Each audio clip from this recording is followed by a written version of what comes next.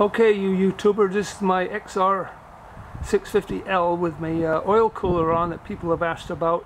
This is a Hayden Power Steering Cooler. It's just a generic. It's 3/4 thick, 2.5 wide, and 5 inches tall. Plus I put some stainless mesh front and rear and made my own scoops and so on. And I've got it mounted on my 650, and that thing's only about 10 or 12 bucks at Autozone.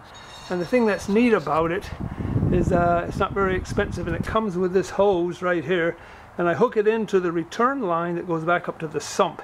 Pretty simple installation.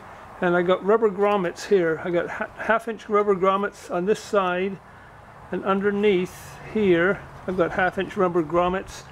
And I just made my own bracketry out of 16th wall angled aluminum, you know, through 1 by 1, and just trimmed it all to fit, and it works really great. And you can see underneath the bracket underneath.